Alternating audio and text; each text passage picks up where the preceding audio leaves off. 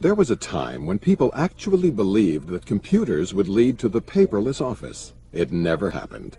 Instead, computers have ended up generating more paper printouts than ever before. This paper must be managed. As a result, clerical supervisors and managers hire, supervise, and guide the work of the clerks, typists, and data entry operators who type and file all those pieces of paper.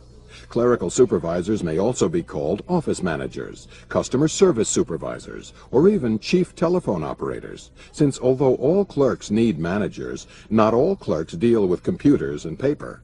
Duties include distributing staff work assignments and assuring that they are completed, managing work schedules, and properly training staff members.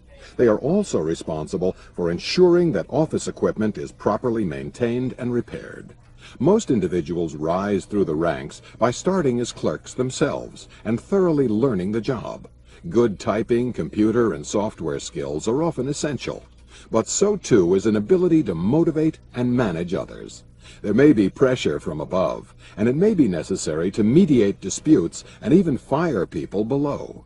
But there is also the satisfaction of knowing that without the people in your office, many of whom you personally hired, no work would ever get done. And probably no one would be able to find anything, with or without a personal computer.